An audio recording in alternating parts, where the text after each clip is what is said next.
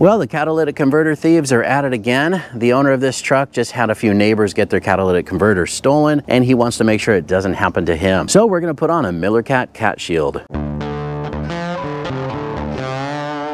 Hey, what's up YouTube? Dan the Fix-It Man. Got another quick video here for you. I'm gonna show you how to install a MillerCat CAT Shield on a 2023 Ford F-150 Platinum. This is the non-hybrid with the 3.5 liter ecoboost, and this is also four-wheel drive. This is a really heavy shield, so you're gonna need some help to either hold that up or maybe a jack stand to balance that on while you install it. Now, it's not recommended to use power tools when installing these. Of course, use that at your own risk if you want to. You will need some protective gloves and eyewear. We're also gonna need a 15mm deep socket, a bit driver, ratchet with an extension, and a torque wrench. Now here it says an 8mm socket. That's only required if you have the splash shield. This truck does not have it. If you do have that little splash shield up underneath, you'll need to take that splash shield off in order to put this on, and then you can put it back on when you're done. But those are just 4 8mm bolts that hold that splash shield in place. And it is important that you apply this thread locker that they include to all of these fasteners when putting it together. Before we take the shield underneath the vehicle, we're going to put these little wing plates on the shield and get those tightened up. Now I'm just going to put the thread locker on these 4 small M8 bolts, and then we're going to attach those wing plates to the main shield.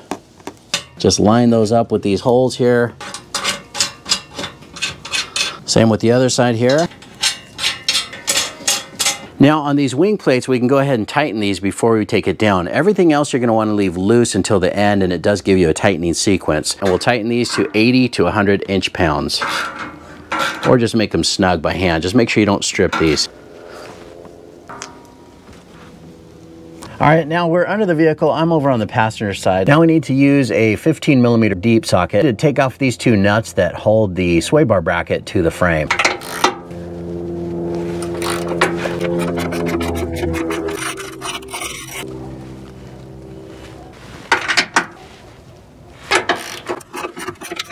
There we go. Now you can see here is a factory stud bracket, and we need to take this out to get the shield in through here. So we'll just take this out and set it aside. Now on the driver's side of the anti-sway bar bracket right here, these nuts, we just need to loosen these for right now.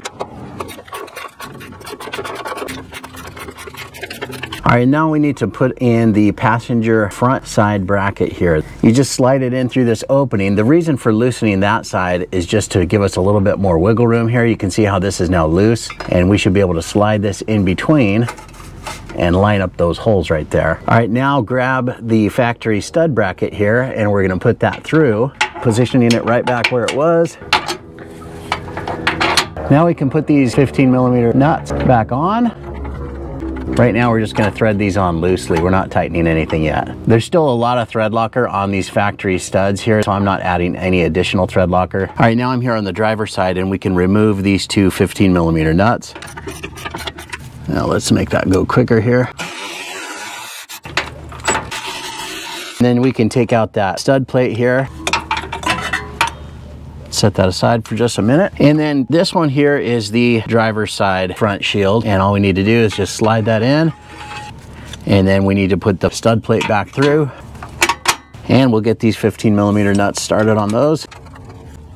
Again, leaving these all loose while we're working on the rest of the shield. Now, if you come back here to this transmission cross member, now these are nut plates that go into that cross member. These are going to be with the nut facing up and the round part faces in or to the center. And all you need to do is just slide it in until the 2 holes show up into that large oval opening right there. Here we are on the other side, and just slide it in from the end.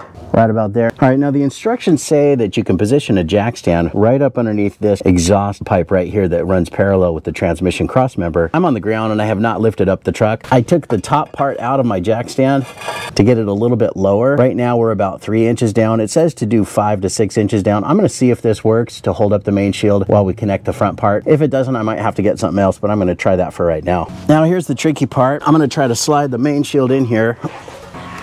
Rest it up on that jack stand. I think that's gonna work. Now I need to get the parts of the main shield underneath, see if I can do that. Just get the middle one started for now. And I already put the thread locker on all of these before I brought them down underneath the vehicle. Okay, I'm not snugging that, just getting the middle one started on this passenger side. And then we gotta go do the driver's side. You know, that thread lock just kind of makes these slippery and kind of hard to get started, but you can do it. We can go ahead and get these two started on either side. And then we can go ahead and start these ones on the passenger side. I just put the top part back into the jack stand so that I can bring this up a little bit taller. All right, now we need to secure the rear portion of the shield here to the two nut plates, and these are the M8 fasteners. I already have thread locker on them, and these are the longer ones. I'm just holding on to the nut plate here with my left hand while I do this to kind of help get these started.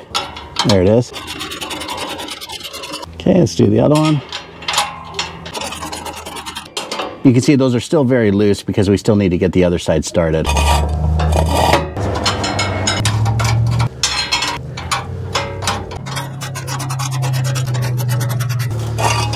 All right, we can get the jack stand out of the way. All right, now you need to do a visual on the whole shield. Just make sure that you're lined up in between or on the inside of this transmission crossmember bolt, and just make sure right here that the shield is centered in between and not touching the frame rail. Okay, here we are on the passenger side. Here's this same bolt. Just make sure that we're on the inside of this bolt here as well, and that we're not touching or close to the frame rail on this side. So that all looks good. So now the tightening sequence begins here, so we can fully tighten these 6 screws right here, the ones that connect the front shield to the main shield. There's 3 on either side, and you're going to want to tighten these to 80 to 100 inch-pounds.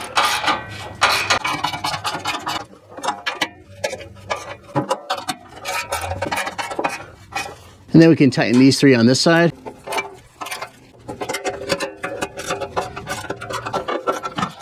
All right, now we can re-tighten these nuts that hold the sway bar bracket on. I am going to use the battery-powered Milwaukee here to get these snug first.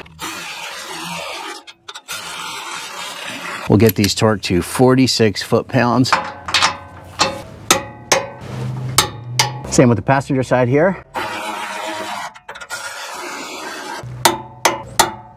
And now we can fully tighten the rear part of the shield with these M8 fasteners. Again, we're going to torque these to 80 to 100 inch-pounds.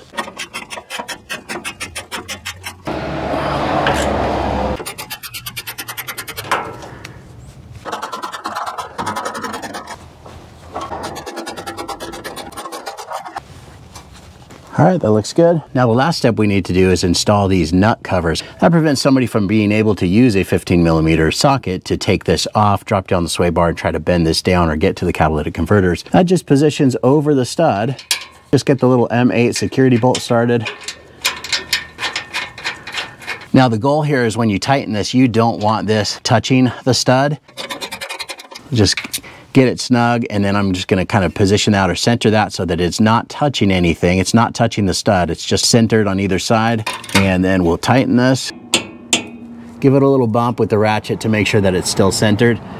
But that looks good. Let's go do the other side. This little thumb spinner comes in handy when doing this.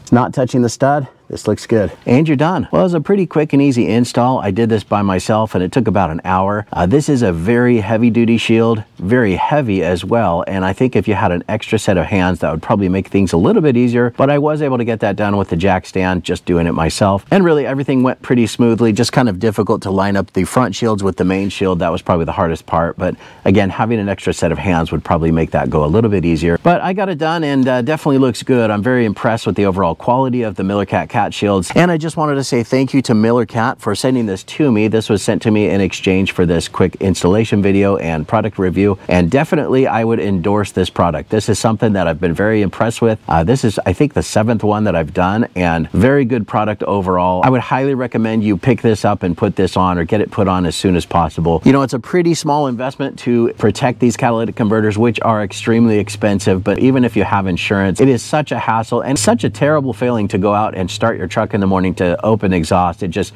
really can startle you and it really bums you out. You feel violated, you get so angry, you get so upset, and then of course you start thinking, man, I should have done that. So now if you have a newer F-150, you probably already know that you are going to be targeted for these catalytic converters, because the scrap value in these catalytic converters is so high now that people are just so brazen, they'll just cut these off in the middle of the day, even in your driveway. No regard, of course, for you or the hassle that they've caused or the expense. You know, thieves are just cutting these off in broad daylight in parking parking lots. It has been proven that if you have a catalytic converter shield like this, that it is a very good deterrent. They've got video surveillance of people rolling underneath a car or crawling underneath a car, and as soon as they see something like this, they move on. They'll move on to the next target. If this has already happened to you and you've had your catalytic converter stolen, I'm very, very sorry. I know it's terrible. You know, you can also paint and engrave the converters. That also helps, but I like the idea of the shield, just making it so they can't even get to them without a lot of extra steps or a lot of extra hassle. So I think it's worth it. I would definitely pick this up. Now, this is fully removable. If you ever need to do any kind of service on the transmission or anything like that, make sure you put those security bits in a safe place. So if you ever have to take that off in the future, you can do that. I hope you like this video. Please give it a thumbs up and subscribe if you don't mind. That does help me out. Now, MillerCat was also kind enough to send me a coupon code for all of my viewers. So I'm going to put that up here on the screen for you, and you can enter that in at checkout, or I'm also going to put a link in the description to this exact product, but that will also qualify you for a discount on anything on their site.